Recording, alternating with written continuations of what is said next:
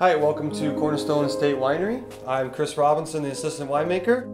And I'm Chef Patrick Louch, the Simply Sexy Food Guru. And today we're going to talk to you about the 2011 Stoned White.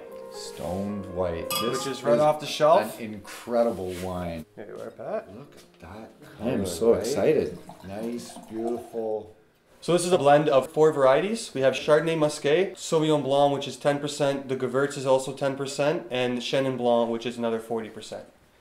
You know, it's got a real tart crispness to it too, right? Yeah. Nice bit of acid in there. This variety itself is very unique, growing in Niagara.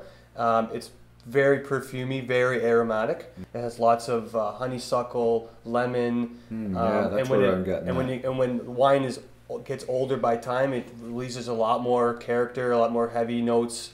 So the Chenin Blanc is a good aging grape per Definitely. se from a And white perspective? Like, that changes all the time. Like, I mean, even when you open a bottle today or in 10 days from now, it's going to be a completely different smell. Right. And it's going to taste a lot different Beautiful. as well. So 40% Chard Musqué, 40% Chenin Blanc. And then we have the 10% Gewürztraminer. And the Sauvignon And then the Sauvignon Blanc. So this 10%, why it was only 10%, we actually did a passamento, which is the method of drying grapes.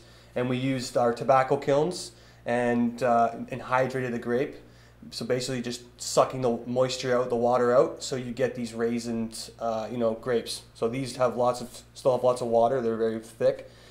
These aren't necessarily actually wine grapes, but as an example, they look like raisins. And the Sauvignon Blanc was done and we dried it that way, so it's just super powerful. Yeah. It's not a traditional Sauvignon Blanc where you get that lemongrass or asparagus or that cat pea.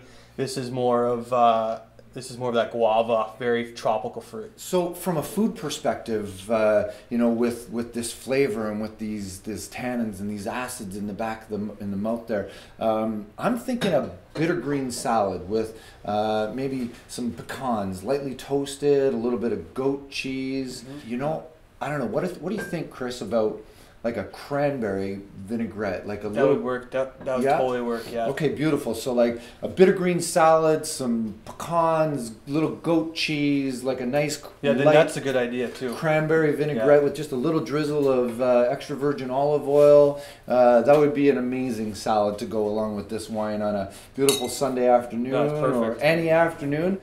Check out our recipes on cornerstonewinery.com.